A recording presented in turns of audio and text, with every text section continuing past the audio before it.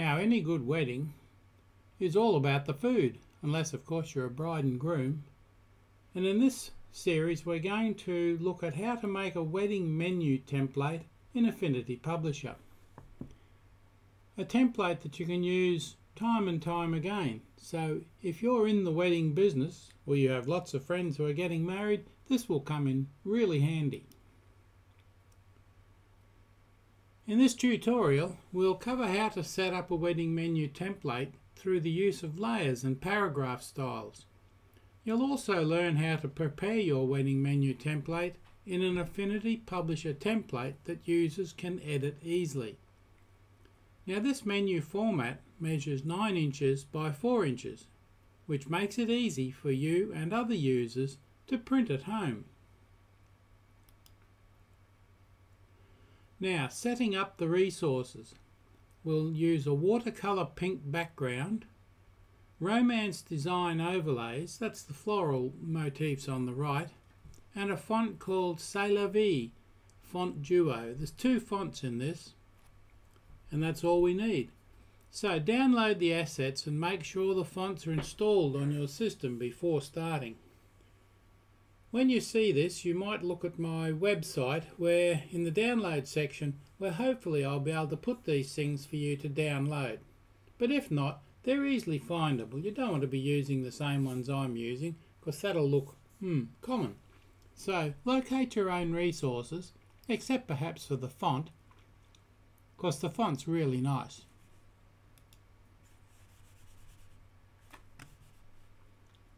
Now, step 1, the wedding menu template. Go to File and New. Name the document Wedding Menu Template and set the file to the following dimensions. The width is 4 inches. This is just a little table menu, remember. And the height to 9 inches. Orientation to portrait. Units to inches. Pages to 1. Don't forget to set that. You might have been doing something else and have 120 pages set. Well, Publisher remembers that, so remember to go and just set it to 1. You don't want 120 pages of menus. Unless, in fact, that's what you're doing. Unchecked facing pages.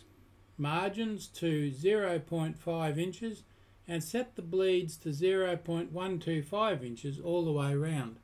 Now you can see in the image there, if you look carefully at that, I've set it up as a preset and called it Wedding Menu Template.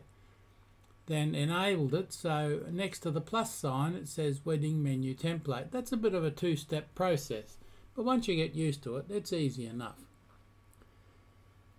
And you can see all the settings are in there.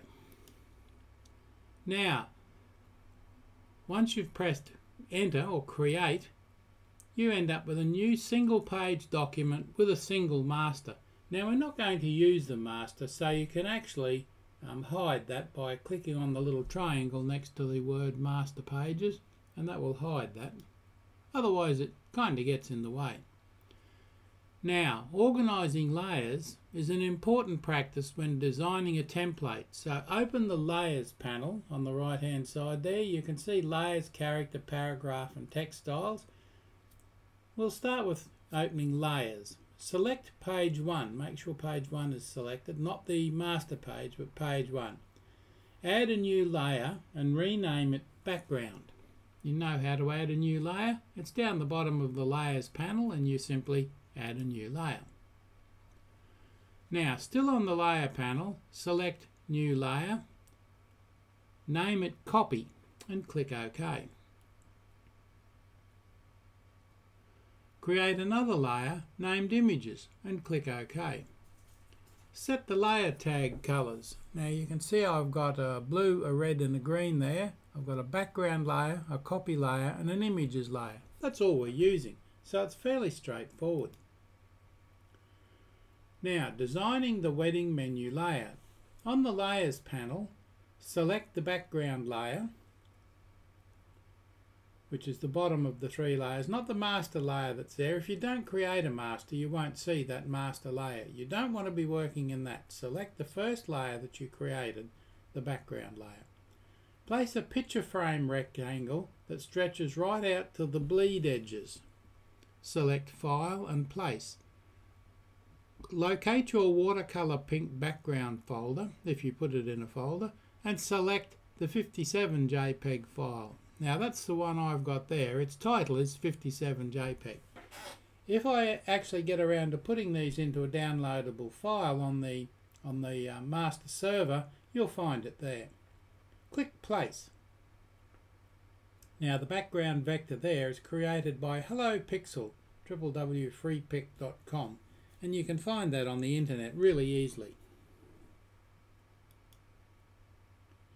Place a picture frame rectangle, as I said, that stretches right out to the bleed edges. Now this is a diagram of what I just said, adding the background. Select File, Place, locate your watercolor pink backgrounds folder and select the 57 JPEG file. Place it in the picture frame, and you can see that easily enough there. It's a pinkish background, but it fills the entire picture frame right out to the bleed edges, and you think that's the bleed, it's going to be cut off. Well, that's all right. You do that because you don't want those little white edges all the way around. It's normal for the background to go right out to the bleed edges because that gives you a nice clean trim for the finished card with no ugly white borders. And you can see the layer there. There's a background layer with a picture frame, and in that the 57 JPEG image. Now yours should look something similar to that. Perhaps a different name for the JPEG, but you can use anything you like in there. And of course, being a template, as you make different ones, you'll use different backgrounds. You don't want two weddings going on the same day with the same menus, do you? Now, lock the background layer. And that's simply selecting that layer and pressing the lock. That way you can't inadvertently change it. Now, select the copy layer. And using the frame, that's the next one up, remember? Using the frame text tool, create a text frame at the very top of the menu template. Well, it's kind of not the very top, but it's within the borders that you've set. Use the side margins to help you place the text box in the center of the page. And of course, if you've got snapping on, you'll see the red and the green lines as you line it up into the center. Use the side margins if you can't do that. Add the text, "Let's dine." That looks pretty ordinary at the moment, but we're coming to that. Now, open the character panel, and on the character panel, you can see that there, that's right at the top. Layers, well, halfway down. Layers, character, paragraph, and text styles. I've selected the character panel. Set the font to C'est la vie regular, and the size to 40 point. Regular is the fancy hand lettering one. On the control bar, set the alignment to center. The control bar is up the top there. See the letter C of center, alignment to center? Just below that you'll see the centering gauge. Okay. Create a text box under the title using the frame text tool. Again, here we will include the couple's name and date on 2 lines. On the character panel, set the font to C'est la vie serif and the size to 10 point. On the control bar, set the alignment to center. And here I've got Bobby Joe and Becky. 6:5:22. And of course, put whatever you like in there. It is only a template, remember, so these are marker characters. But the names, of course, the name and the date, will change. And that's why you're making a template. Begin adding the menu. Now create a text box under the names using the frame text tool. Here we will include the menu for the day. We will use a combination of the regular and serif family. Add the copy and let's start formatting. Now the subtitle. Add a hyphen before and after each subtitle, as this will help create emphasis. Set the font to C'est la vie regular and the size to 20 points. So appetizer, salad, main course and dessert are all C'est la vie and the size is 20. Now the menu items, that's what you're going to eat, set the font to C'est la vie serif, excuse me, C'est la vie serif and the size to 8 point. On the control bar, set the alignment to center. Now what I did for expediency was create one text frame with all of that in. But I might add a word of caution here. You could use 1, 2, 3, 4 different text frames. In fact, you could use 8 different text frames to put the subtitle and the menu items, the descriptions, in separate text frames. It'll make them really easy to control later on. That's entirely up to you. It depends how difficult you want to make this or how detailed. Now, create a text box under the names using the Frame Text tool again. Include a line such as Bon Appetit. Set the font to C'est la vie serif and the size to 10 points. On the control bar, set the alignment to center. So you're repeating a lot of stuff here. Now, head over to the Layers panel and lock the copy layer. Select the Images layer. Locate your floral image or images. We're actually going to use a couple of them, so you might need to locate them. Select the image layer, then place a picture frame in the lower left of the menu. Place the image on the bottom left corner of the menu and make sure that the image is touching the bleed marks. You don't want to be trying to position it, and when it goes out to the bleed marks, which is right at the very edge in this instance, it will trim off a little bit. So don't put text there, but it's okay to lose a little bit of the flowers. Select the image layer, then place a picture frame in the lower right of the menu and place your second image on the bottom right corner of the menu. You could use the original image, just use one, and flip it so it's the other way around. Make sure the image is touching the bleed marks. And I used 2 different images there, but you could use the same one, just flipped. There's no reason you can't do that. Now, once you've finished designing your menu layout, it's time to get it ready for easy customization. And in this particular menu template, we'll create paragraph styles for the content. Now, the rest of the elements, those 2 floral displays, are JPEG files, and that doesn't require specific formatting. So let's have a look at this. Unlock the copy layer. Text Styles panel, and we will create a number of formatting styles based on our menu design. You can see on the right, on the panels display, the layers display, right at the very right hand side it says Text Styles, and that's what we're going to be using. We've got less 9 selected, and we'll select the text panels. See Text Styles there? Select and activate the text box at the top of the page. Head over to the Paragraph Styles panel, Text Styles panel, and click on the Create New Paragraph Style button. This will create a new style based on the text you selected. Now, Affinity don't make these all that large. So you really got to look at that. You can see the little paragraph mark with a plus sign next to it. That's a new paragraph style. And that will create a style based on the heading that you've got there. And I've renamed it Wedding Menu Title.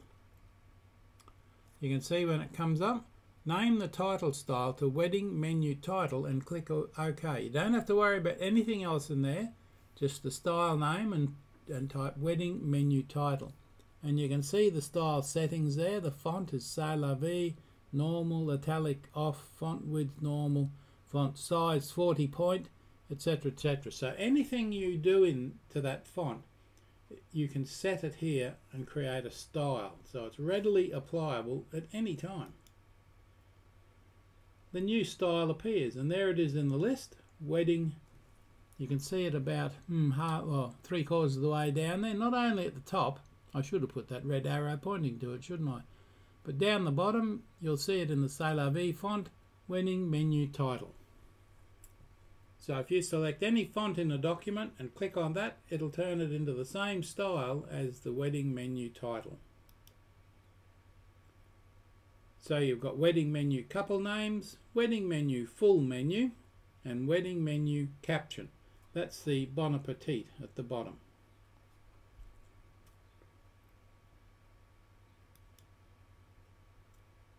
Now we're ready for export for print. Take your time with setting those styles, particularly if you're going to use them over and over again.